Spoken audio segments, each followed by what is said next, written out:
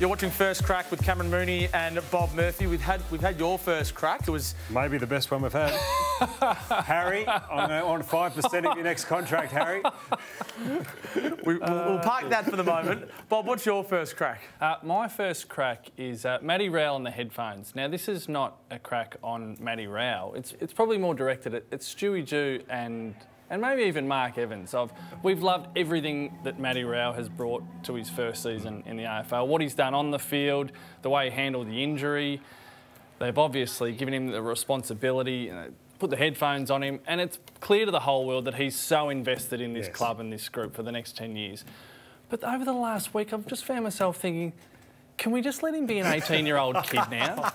Bob, so he might want to do this. He might want to have the headphones on. Yeah, OK, so I'll go back at you. If he wants to do it, absolutely, of course. OK. But if it's a coach saying, hey, Matt, would you like to wear the headphones again? Yeah. He's not going to say no to that.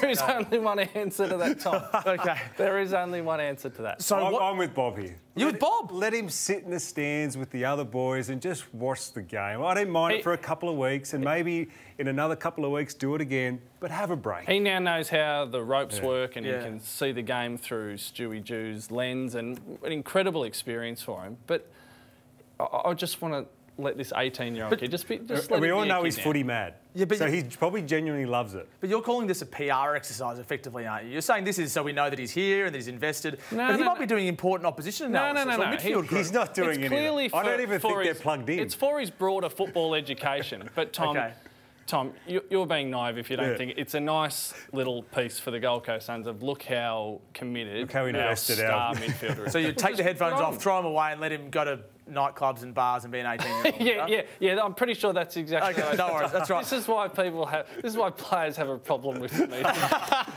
This conversation will be studied. I'm playing devil's advocate. Here's